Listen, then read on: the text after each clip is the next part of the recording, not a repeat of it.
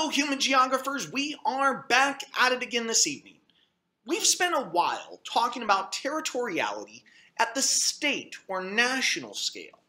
But now we're going to be looking internally within states at various subnational scales.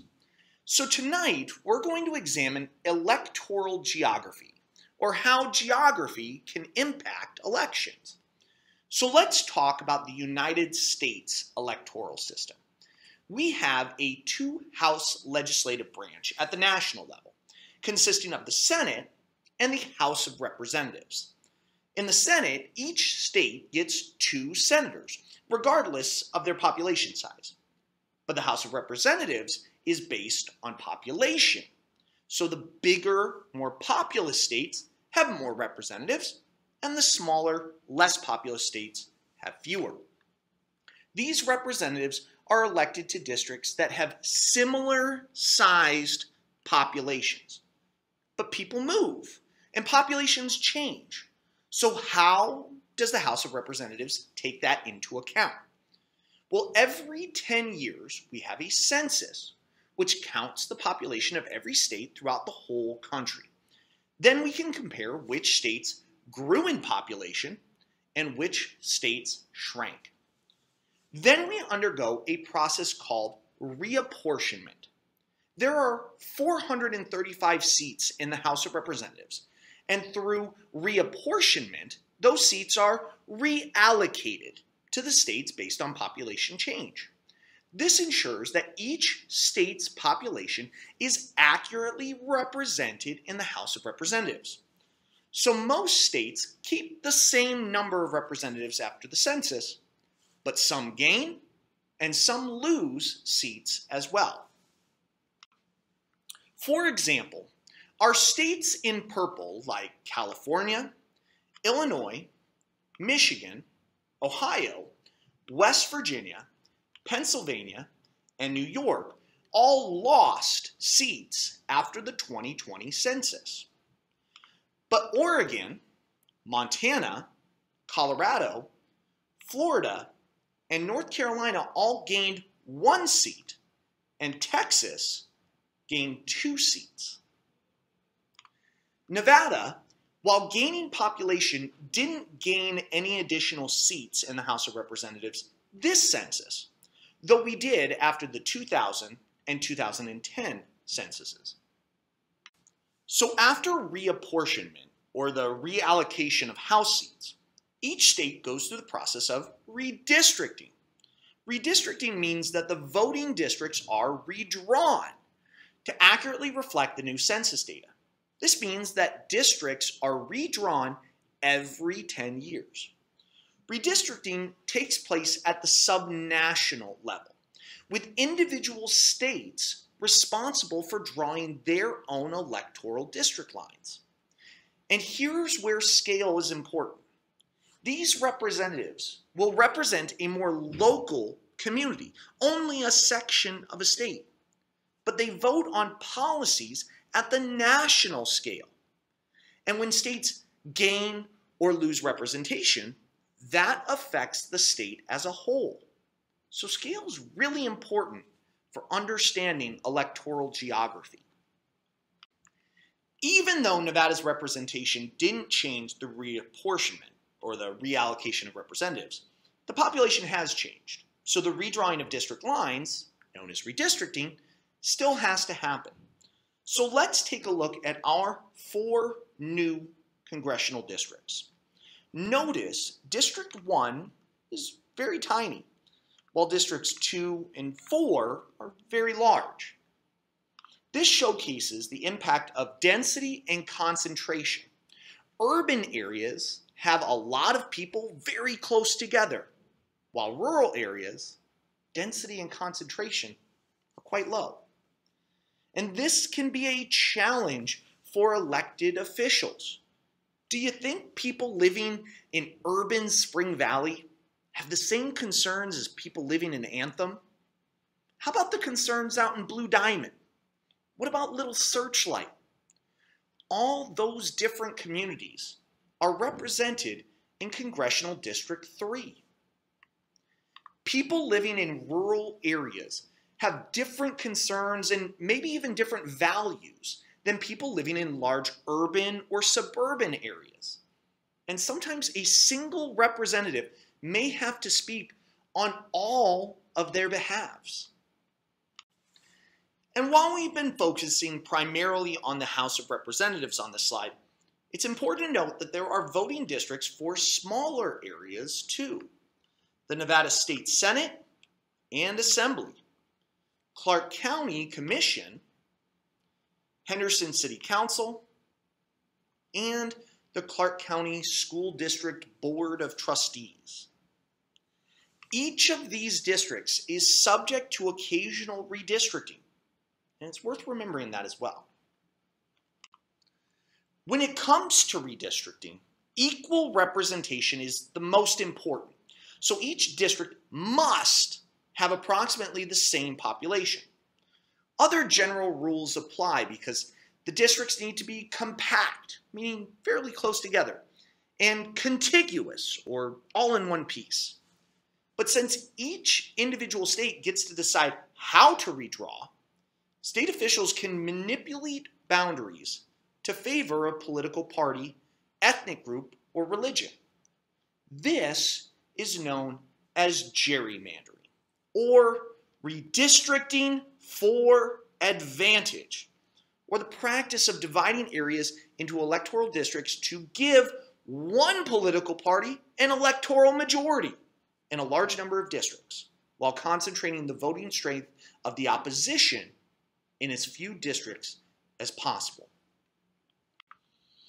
This bizarre term comes from the governor of Massachusetts, Elbridge Gerry, who in 1812 drew congressional districts in Massachusetts to benefit his political party.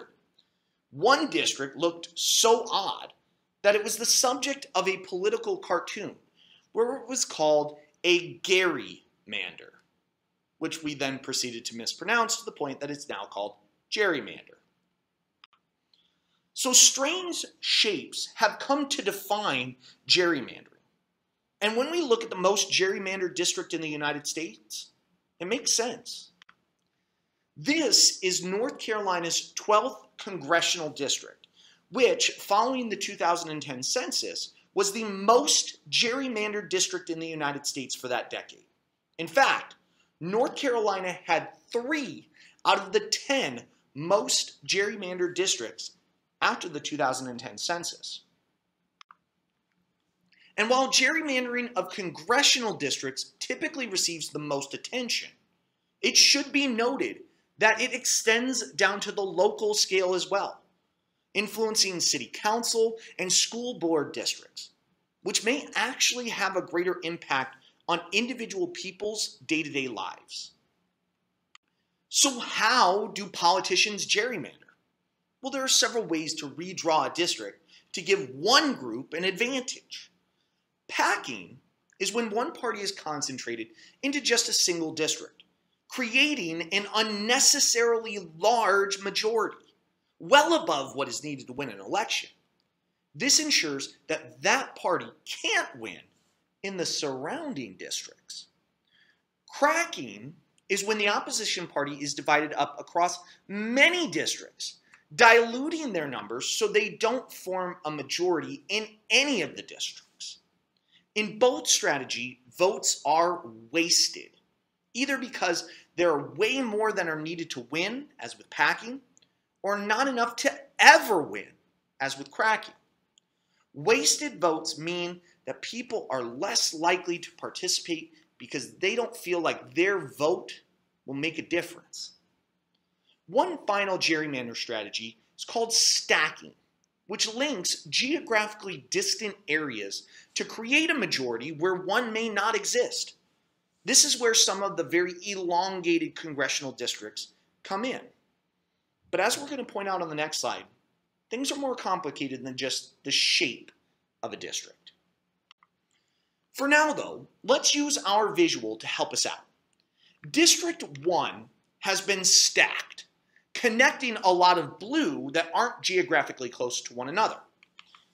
District 2 has been packed. District 2 combines an overwhelming amount of red so that they will easily win this district, but aren't competitive in the other two. Finally, the Reds in District 3 have been cracked so that they are nowhere near a majority. So in this abstract example, regardless of political parties, regardless of the candidates, regardless of voter turnout, regardless of the issue, the Blues win 2 districts and the Reds win 1 every time. This is why some people argue that gerrymandering discourages full democratic participation because election outcomes are determined before any votes are actually cast. Okay, so what? Why does this matter? What happens when electoral districts are gerrymandered? Well, gerrymandering can strengthen or weaken a particular party, depending on who is drawing the lines. And with the introduction of GIS and other computer software, an electoral cartographer could create a map where districts are highly competitive, or districts that all but guarantee specific outcomes. So there's a lot of power for those who are drawing the electoral boundaries. Individual candidates are also impacted, particularly incumbents, who are candidates who have already won election previously. When very elongated districts are drawn, representatives may live far away from some or many of their constituents. They may also come from different ethnic or economic backgrounds, and this can lead to detachment between the representative and the people they represent, their constituents. Voters may be less inclined to participate if they believe that their vote is wasted because the outcome has already been determined. And there have been a number of state and federal Supreme Court cases in recent years that challenge the quality or validity of electoral district lines. In fact, at the time of this recording in 2022, the current district lines in the state of Nevada were going through a legal challenge. Gerrymandering that gives a political party an advantage can violate the 14th Amendment to the Constitution that ensures equal participation in elections through the principle of one person, one vote. But not every gerrymander is illegal, even if it looks strange or elongated. Even if it does give one group or political party an advantage. This is when things become especially tricky. The Voting Rights Act of 1965 was established to address the effective denial of voting rights to minorities, called disenfranchisement. This law created what are called minority-majority districts. These districts are gerrymandered because they're drawn in such a way so that a particular ethnic minority constitutes a majority of the district's population and can elect a candidate of their choice. So these districts provide a greater voice to an ethnic minority by packing or stacking minority voters into a single legislative district. And courts have upheld these districts. So an odd-shaped district, like the Earmuff district in the Chicago area, or the Goofy Kicking Donald district in Pennsylvania, is not inherently an illegal gerrymander. The Earmuff district, which is actually the 4th congressional district for Illinois, was drawn to preserve the influence of Latino voters. The district looks like earmuffs because Latino voters live in 2 pockets or enclaves separated by a largely African American community. The odd earmuff shape ensures that African American voters don't dilute the influence of Latino voters and vice versa. There's actually a great quote about gerrymandering from a law school professor that I'll leave you with tonight. If you can explain why Goofy is kicking Donald Duck, and if that's a real community with real, profound, distinct representational interests. Maybe it doesn't matter that Goofy is kicking Donald Duck. And we will continue to examine these concepts when we return. Have a wonderful evening, everyone, and I'll see you back in class.